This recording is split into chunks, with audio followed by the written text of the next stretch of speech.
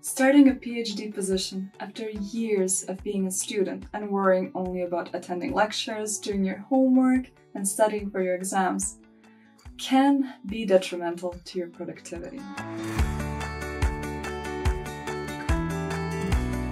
So I'm here to give you some time management tips for new academics.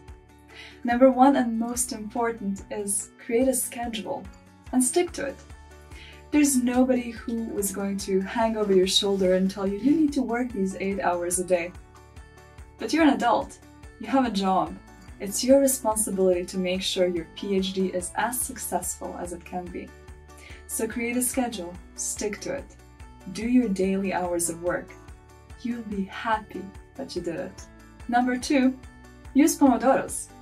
Pomodoro technique is a very simple method of managing your time. You set a timer for 25 minutes, or pick a different time if that works better for you. Experiment a little. Oh no, I have to send that email. Scribble it down, forget about it. Focus on the task that you've chosen to work on for these 25 minutes. Check all the things that you thought of and that you urgently had to do. It can wait for these 25 minutes.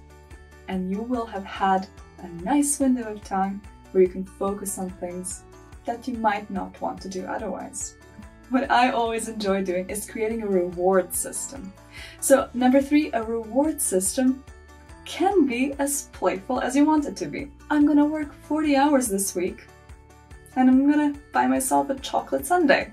There are even online services such as Habitica that help you manage your to-do lists and checklists, and every single scheduled item that you have to do can be gamified. You can collect points, compare yourself to others in a similar position, and in fact a lot of PhD students do that to make their lives a bit easier and to feel a sense of community.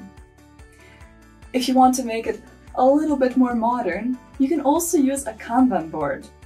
Create a big board on a poster. You can probably get an extra poster from the printing staff at your institution and just put some sticky notes on them to decide what belongs to which project, what you need to accomplish, what you're doing right now, and the most important bit, what you've finished, to make yourself feel good. Look at all these things you've done. It really does help and pushes you forward.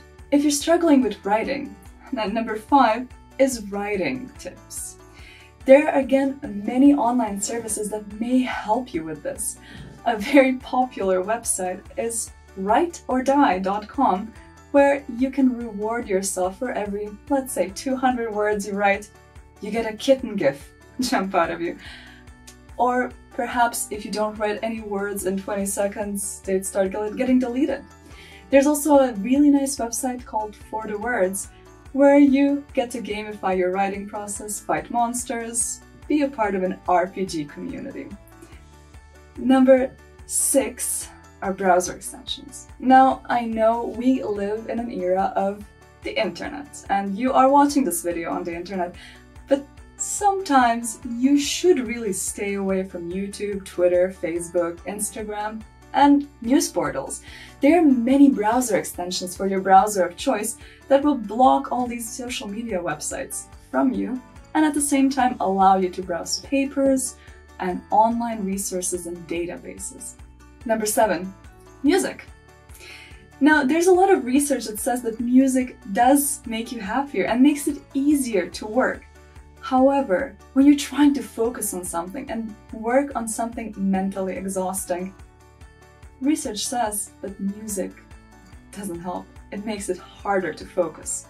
So if you're dealing with something very stressful, feel free to turn that music on, but as soon as you get to an important part of your daily work, shut it off, focus, turn on a Pomodoro, and get on with work.